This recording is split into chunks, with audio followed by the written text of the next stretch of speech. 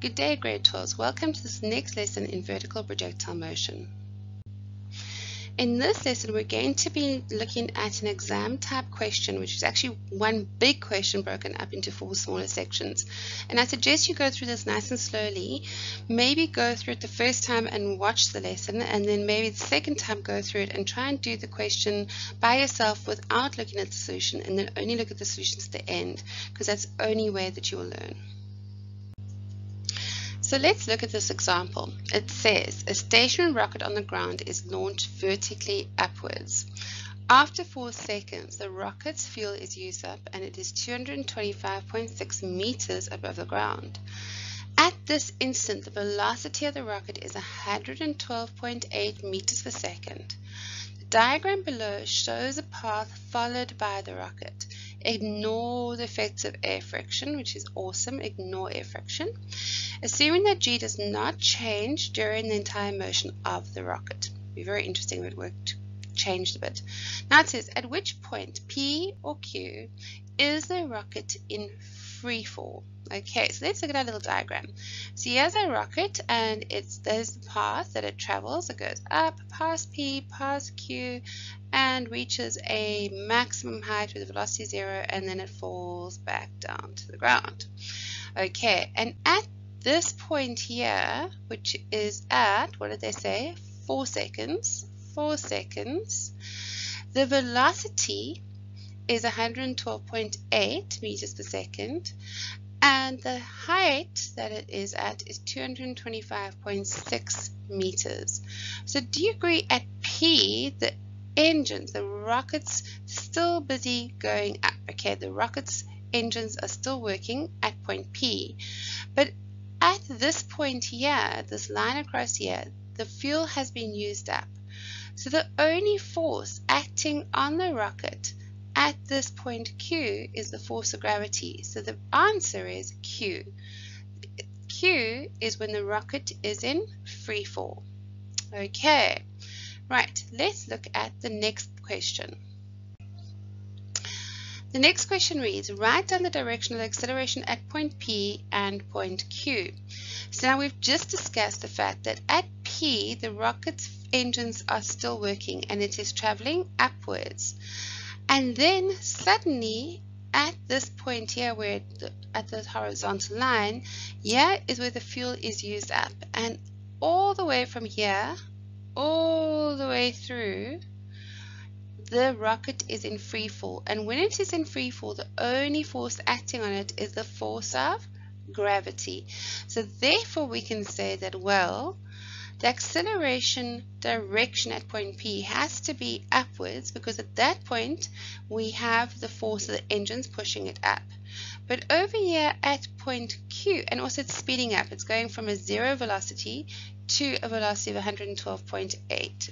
So therefore it is speeding up, but at point Q the only force acting on it is the force of gravity, which is downwards. So therefore the direction of the acceleration at point Q is downwards. So at point P it is upwards, and at point Q it is downwards. Okay, that is the direction of the acceleration. Now let's look at the next part of the question. It says taking upward as positive. So taking the upward motion as positive. So upward motion is positive. Use equations of motion. So now you cannot use any other method except equations of motion to calculate the time taken from the moment the rocket is launched until it strikes the ground.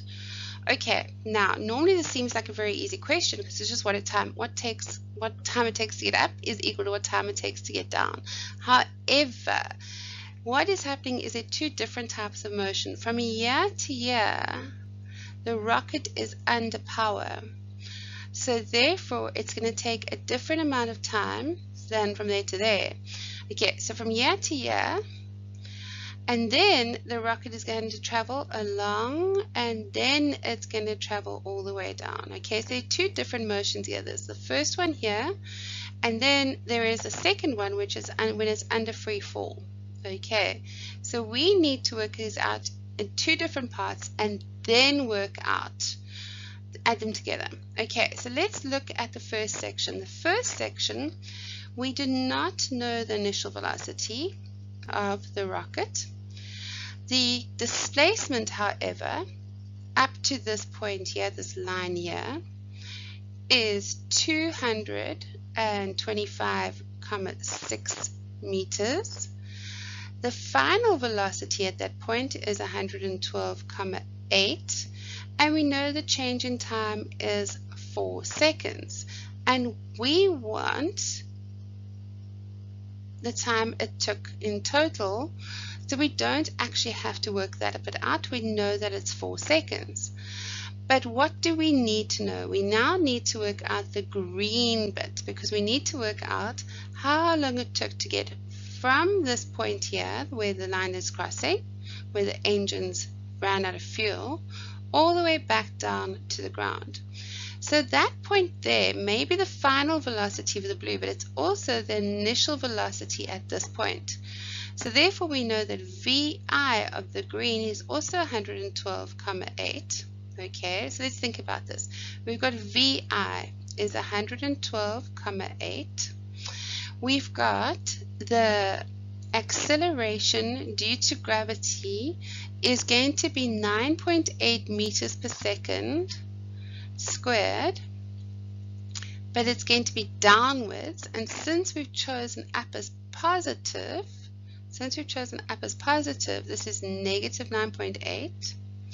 We have a displacement, a delta x, is this distance from, remember distance is how far you are from where you started, so therefore this displacement here is 225.6 meters, but we are starting below, we are ending below where we started, so therefore we have a negative displacement of 225.6, and we want to know the time.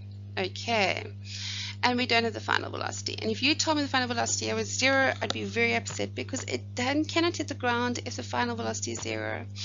Okay, if the final velocity is 0, it would just hover above the ground. So let's go through our equations of motion. Let's go through them. We've got VF equals VI plus A delta T. VF squared is equal to VI squared plus 2A delta X.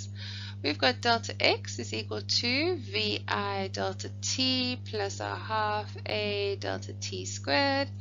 And we've got delta X is equal to VF plus VI over 2 times by delta T.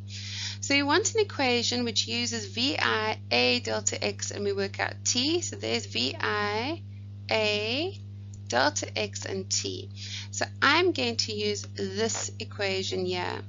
Now there are easier ways to do this, in which we could use this information and maybe use this to work out the final velocity, and then use something like this to work out the time.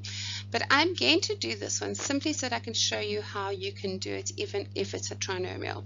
So let's go through this. We have got delta X, so let's write it down. We've got delta X is equal to VI delta T plus a half A delta T squared. Okay, the initial velocity, okay, first of all the displacement is minus 225.6 is equal to the initial velocity of 112.8 times by T plus a half times by minus 9.8 T squared. So that becomes minus 225.6 is equal to 112.8 T minus 4.9 T squared. So now we need to rearrange this. So I'm going to rearrange it on the right hand side here, but I'm going to change color so you can see where I'm writing. So it becomes 4.9 T squared minus 112.8 T minus 225.6 equals 0. And now the way we want to solve this is we actually need to use the formula. And the formula says x equals minus b plus or minus the square root of b squared minus 4ac all over 2a. Now grade 12, this dude here is given to you on the maths formula sheet, but it's not given to you on the science formula sheet. So you need to know this formula so that you can solve your trinomials like this. Okay, so let's work it out. In this case, instead of x, we've got t. So we're going to say t is equal to 112,8 plus or minus the square root of b squared, which is 112,8 squared, minus 4 times by 4.9 times by 225,6, never run a space, all over 2 times 4,9. Okay, and then we're going to have to put it in our calculators. So here we go. We're going to do the square root part. So we're going to go 112,8 plus or minus, so we've got 112.8 squared minus 4 times 4.9 times negative 225.6 bracket equals, and that is, and then we're going to square root that, and it becomes 130,94 all over 9.8. And now, as you know, with quadratics, we're going to end up with two answers. Now, if we go 112.8 minus 130, we're going to end up with a negative answer. And time cannot be a negative. We can't go backwards in time as much as we sometimes want to. So therefore, we're only going to look at the positive one. So therefore, the time for this is going to be plus 112.8 divided by 9.8. And it works out to be 24,87 seconds. So what have we just worked out here? We've actually worked out the time it took to go from this point all the way down to the bottom. So we've worked out the time it took to go through free fall. But the question was, calculate the time taken from the moment the rocket is launched until it strikes the ground. So therefore we need to add this 4 seconds to it. So we add the 4 seconds and we end up with 28,87 seconds. Okay, so now we know exactly what is going on. Right, now let's do the next part of this question, the final part.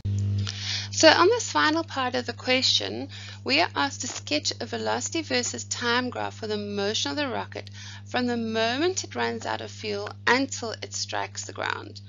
It says take the time when the rocket runs out of fuel as time t equals 0. So before we used to say t was 4, now we're saying that t equals 0 at this point here. Okay, and we are drawing a velocity versus time graph for this motion. Okay, for the point when it is under the force of gravity, is under free fall.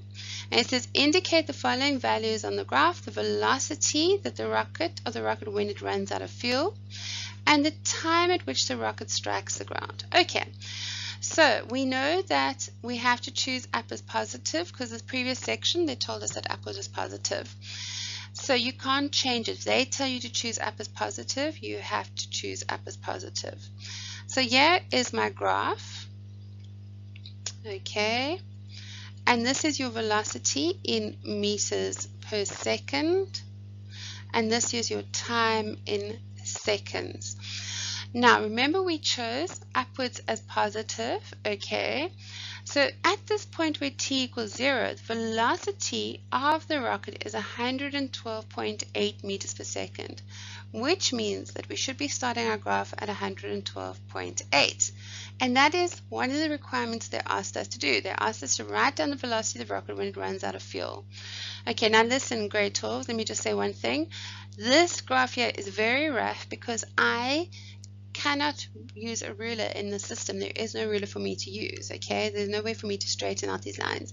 You guys need to use rulers in the tests and in the exams. You'll be marked down for untidiness if you do not use a ruler. Okay, now it says the time at which the rocket strikes the ground. So let's think about this. Yeah, from this point onwards, the rocket is in free fall, and the only force acting onto the force of gravity, so therefore the acceleration is negative, which means that the gradient of this graph is negative, and it's a straight line graph, so because acceleration is constant. So there we go. Now this point here is actually equal to this point here, remember, because if the velocity is 0, that's its turning point. And this point here, very roughly drawn, not to scale, is the point where it hits the ground, okay? And we have worked out that the total time it took to go from here to here, from all the way from the ground back down to the ground, is 28.87 meters per 28.87 seconds, but that included these 4 seconds here.